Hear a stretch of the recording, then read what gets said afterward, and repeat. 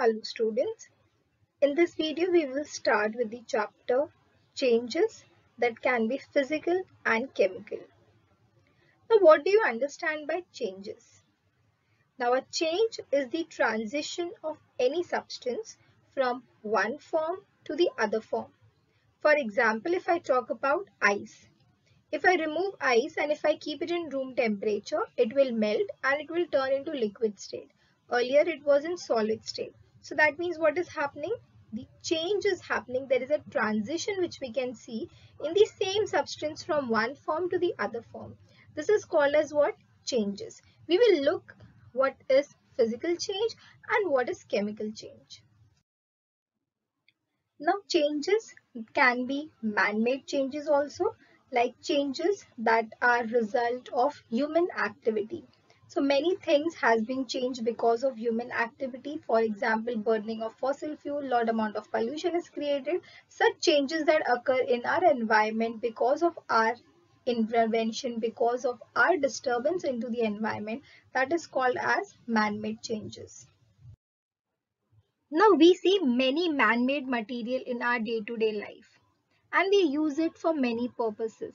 We see many man-made materials in our life, for example, air conditioners for getting cool air in houses, offices and cars, wooden furnitures made from wood obtained by cutting trees, refrigerator to protect from spoiling of the food. So there are many appliances in our life, and these appliances which are there, all these appliances we have made to make our life easier.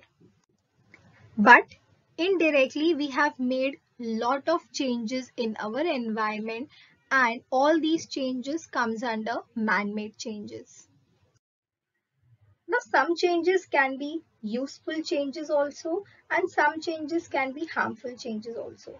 For example, if we talk about useful changes, so many changes such as baking bread, cooking food are useful to us. So as it is useful to us, we can use it in our day-to-day life. So it is a useful change.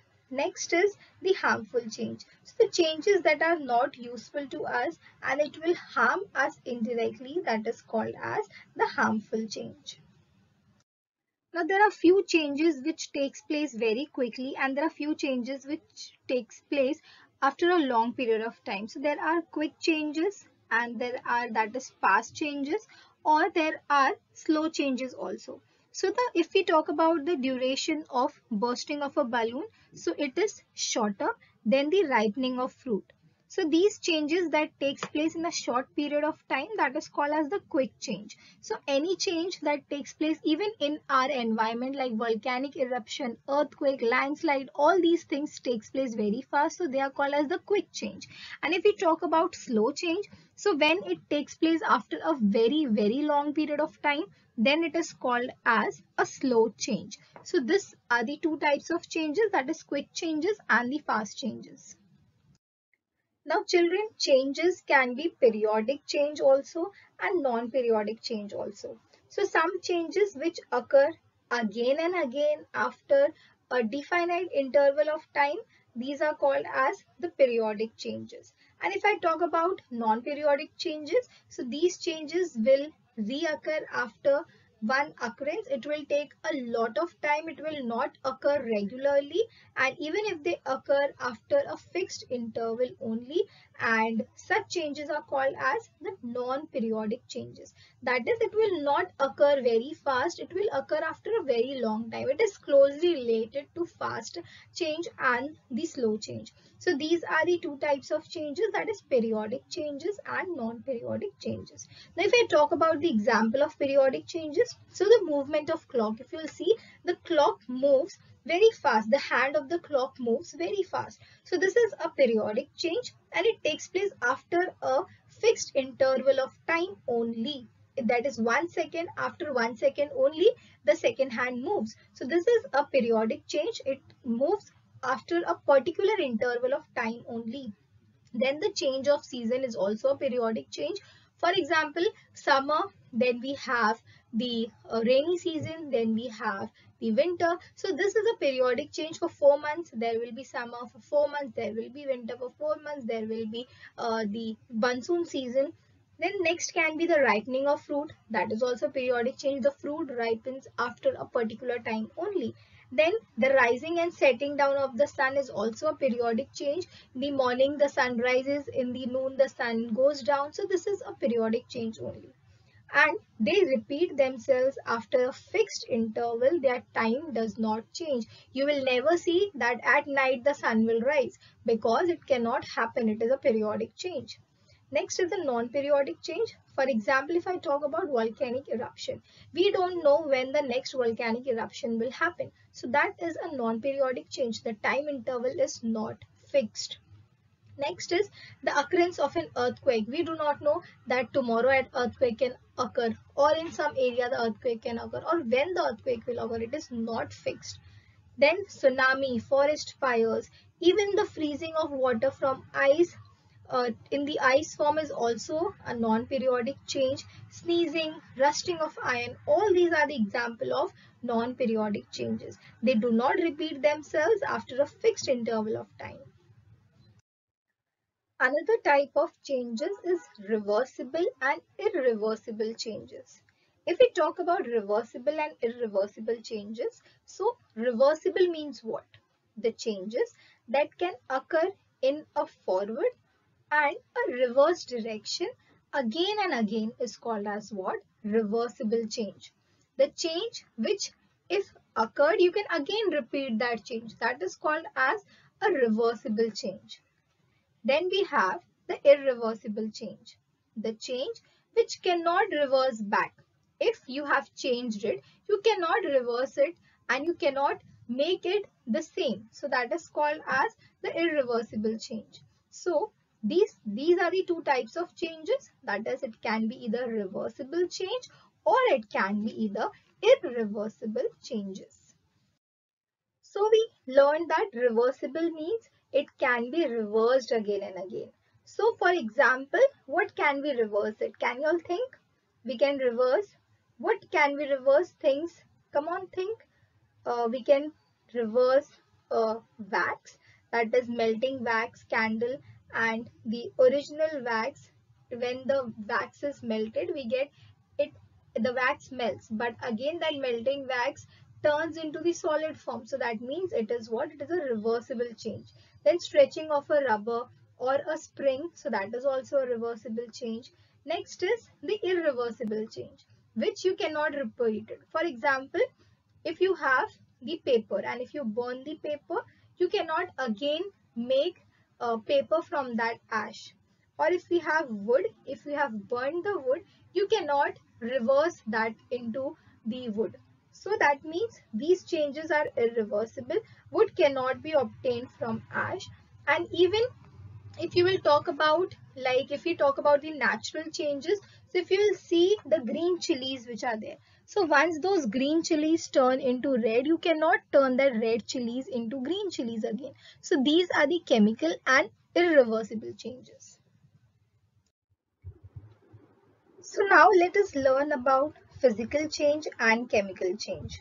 So in physical change, the material may change its shape or form, but no new compounds are formed. And also the changes, they are generally, it is reversible and it is usually in the reversing condition.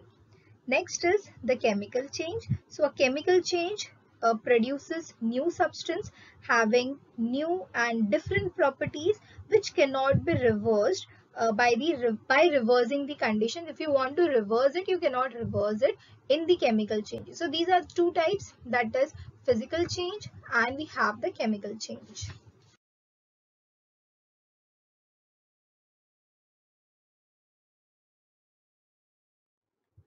Now, if we have to talk about the chemical change, so in chemical change, it is permanent and it is irreversible, and the physical change is temporary and it is reversible.